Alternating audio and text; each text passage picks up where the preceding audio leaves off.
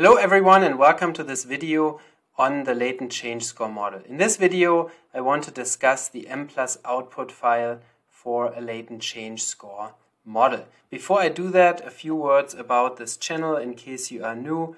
On this channel I present weekly stats tutorials about latent variable models, oftentimes structural equation models, latent class analysis, mixture models, and other types of statistical analyses. So if you're interested in that, then please subscribe to this channel. Also hit the like button if you like this video, and check out the description for more free videos, workshops, and other resources.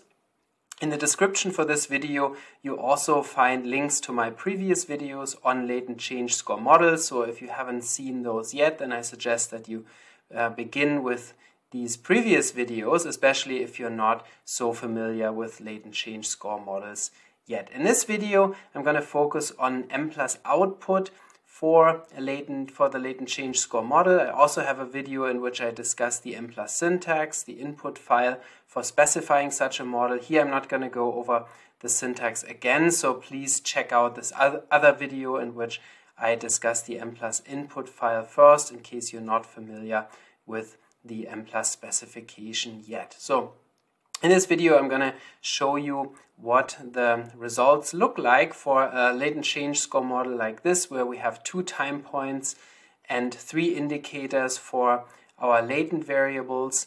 You can see here in this picture, in this parameterization of the latent change score model, we have a tau1 factor on the left hand side that indicates the true scores at time 1, and then we have a different score factor, tau2 minus tau1, that indicates true change over time, or latent change, meaning, so say, true individual differences in change over time are represented by this factor, and this is one way in which this model can be parameterized. And so let's take a look at the Mplus output for a model like this, so that you can get a sense for what the relevant parameters are that you get when you run a model like this and how they are interpreted.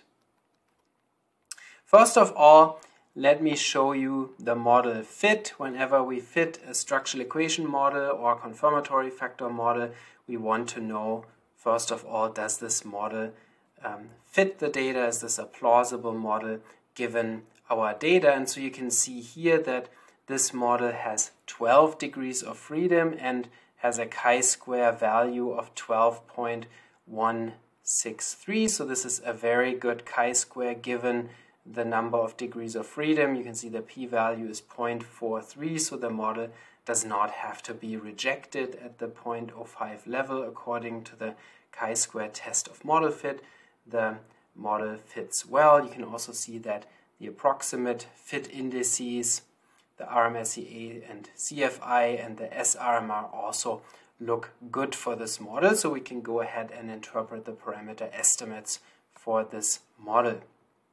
In the model results, you get the unstandardized parameter estimates in Mplus, and so first are the loadings. You can see that in this parameterization of the latent change score model with multiple indicators, all indicators load on the time 1 factor, which is tau1, and you can see that the loadings are constrained to be time invariant. That's one thing that you always want to check, because that is an important specification in the latent change score model with multiple indicators. You want to make sure that you have invariance of the loadings across time, meaning measurement equivalence with respect to the loadings. And so you can see the first variable has a fixed loading of 1 for identification. So for this variable you get no standard error for the loading. And what is important here is to check that the same variable at time 2, so y12, also has a loading that was fixed to 1. So you want to make sure that you didn't forget to also fix this loading to 1 for measurement equivalence across time. The other loadings are freely estimated, but set equal across time. So the 0.623 is an estimate, so you get a standard error, and also the 0.063 for the third variable is also an estimate. You can see that the standard error here is not 0. And you get the same estimates at time 2 for these same variables respectively. So that's what you also want to make sure, that these loadings are also constrained to be time invariant. Now, these loadings look very different, and you might say, oh, the third variable has a loading that is very small, 0.063. However, notice that these are the unstandardized loadings. So the fact that they differ in size does not necessarily mean that, for example, y31 is a bad indicator of this factor. On the contrary, you can see that all the loadings here are highly statistically significant, or both of these loadings. And so the reason why they're so different here is simply because these variables come in very different metrics. And so if I had rescaled the variables, then the loadings would look more similar, but I kept them in their original metrics, which was very different. So the variables had very different means and very different variances, and therefore these factor loadings are also very different. So this doesn't necessarily mean that those are bad indicators. So we can learn more about this from the standardized factor loadings that in Mplus are given in the standardized solution STDYX below. For now, it's just important for us to make sure that these loadings really are constrained to be time invariant, and so that looks good. You can also see the loadings are all statistically significant, as it should be. Notice that the change factor has the same loadings also. So these are, again, constrained to be time invariant, and by definition they have to then be the same also on the change factor as the loadings on the time 1 factor. Next, you get the covariance between the time 1 factor and the change factor here. That's the negative 16.308. That is the covariance. You can see it is statistically significant. The p-value is smaller than 0.05, so that's significant at the 0.05 level and indicates that there's a significant negative relationship between initial state and change over time. It doesn't mean that this is necessarily a strong correlation, but it means it's a significant correlation, and it's negative, indicating that people with initially higher scores might have changed less than individuals with initially lower scores. That's something that we often see in applications. Now, let's take a look at the means also. In this model, we can estimate the means of the latent factors, and so this is the mean of the time 1 factor, 99.79, and the mean of the change factor is 0.025, and you can see that this mean is not statistically significant, so it's not statistically significantly different from 0, as shown by the p-value here, 0.957. And this indicates that on average there was no change. So on average there was neither an increase nor a decrease here in this construct.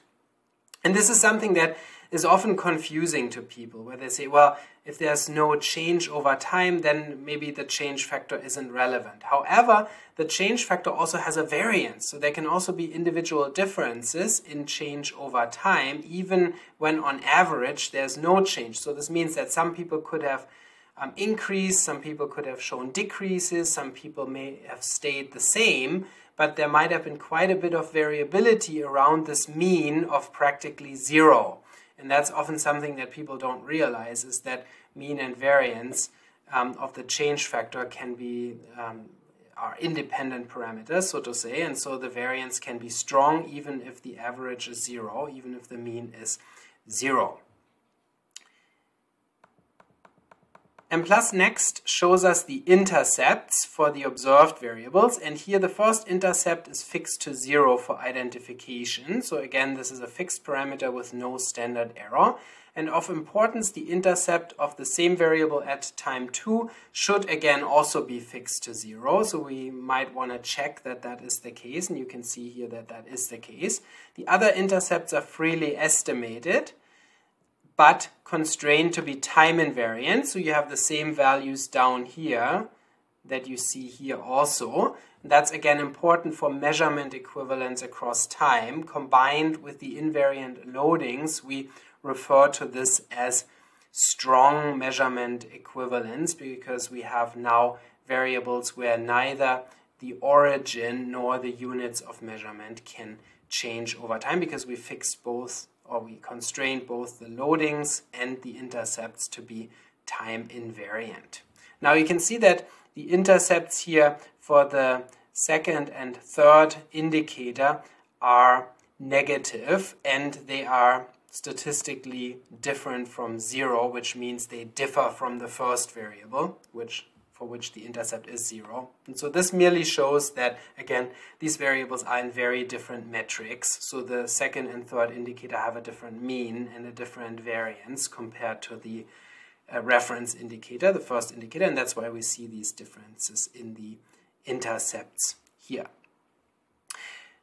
Next are the latent variance estimates, and so this shows us first of all the variance of the time 1 factor. So the 202.28 indicate the degree of true individual differences at time 1, meaning true here meaning differences, true differences between individuals, so differences that are not explained by measurement error.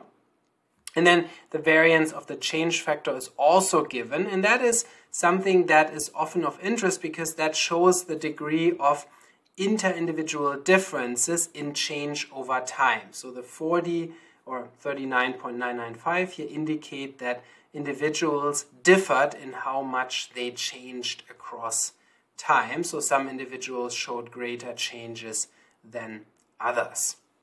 And then lastly, we get the residual variances in Mplus, which means those are the error variances that indicate the degree of variability in the indicators that is not true variability but is due to random measurement error.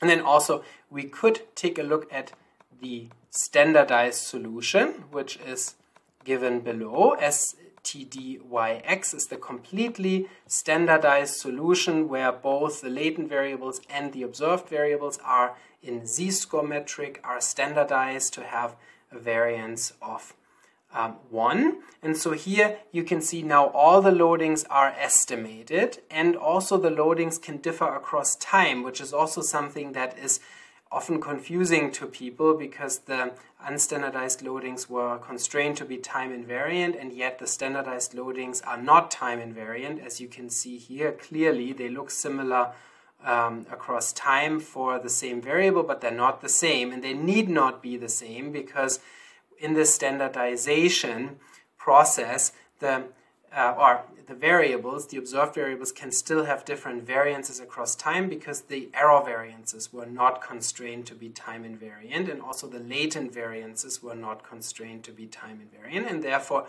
in the standardized solution the loadings can differ across time because not all the variances are required to be time invariant.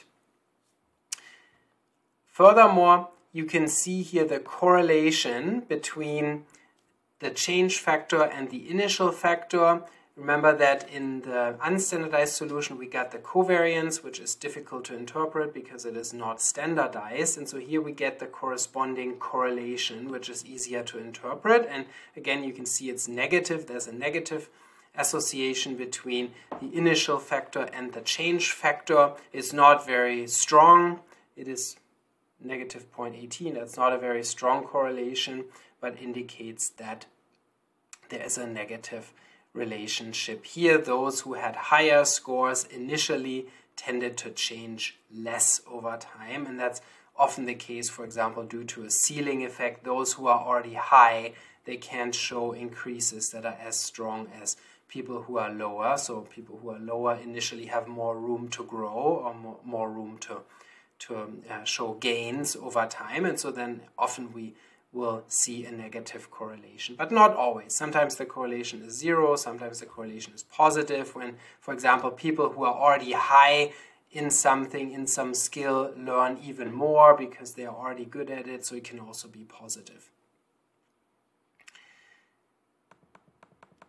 And so those are the most relevant parameters from the standardized solution. At the end, you also get the residual variances in standardized form. The residual variances in standardized form in Mplus are giving you 1 minus r squared, so 1 minus the explained variance in the observed variables. And so this then, so say, plus the r squared that is given at the very end for a given variable adds up to 1.0. In this case, for example, for y11, the first variable at time 1, the 0.116 standardized residual variance plus the 0.884 r squared will add up exactly to 1.0, because this is 1 minus r squared.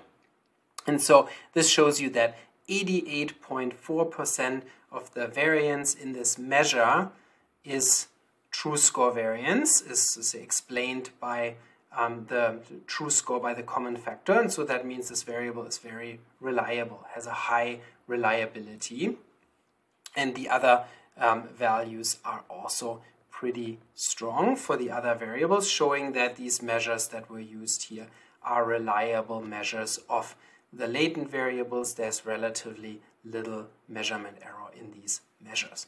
I hope you found this video useful as you maybe pursue your own latent change score analyses or other longitudinal structural equation models. Again, don't forget to subscribe to this channel and hit the like button. Also check out the description for additional videos, and I'll see you next time.